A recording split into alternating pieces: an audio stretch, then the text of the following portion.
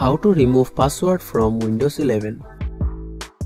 Passwords can provide security to your system, but if you are using a personal device in a secure environment or find it inconvenient to enter a password every time you log in, removing the password can streamline your login process.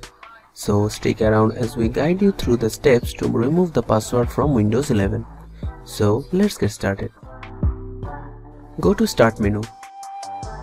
Then click on Settings. Click on the Accounts category. Scroll down, click on Signing Options. In the Signing Options menu, you will find various options related to signing into your Windows 11 computer. Look for the Password section. Here you can remove the password by click on the Change button.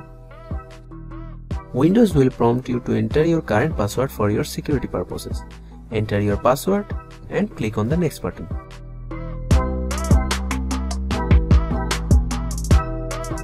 Now it will ask to give new password. Keep it blank and then click on the Next button. If you are certain about removing the password, click on the Finish button. Once you have removed the password, it's recommended to restart your computer to apply the changes. Click on the Start button in the taskbar and select the Restart option. Your computer will restart and you will no longer be prompted to enter a password during the login process. After your computer restarts, you will reach the Windows 11 login screen.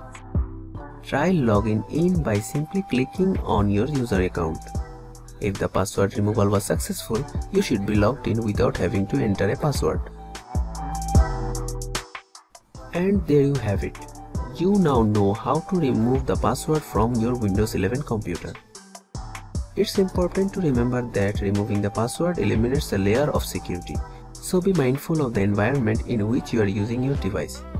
Thanks for watching. Subscribe to our Tutorial River channel for more videos.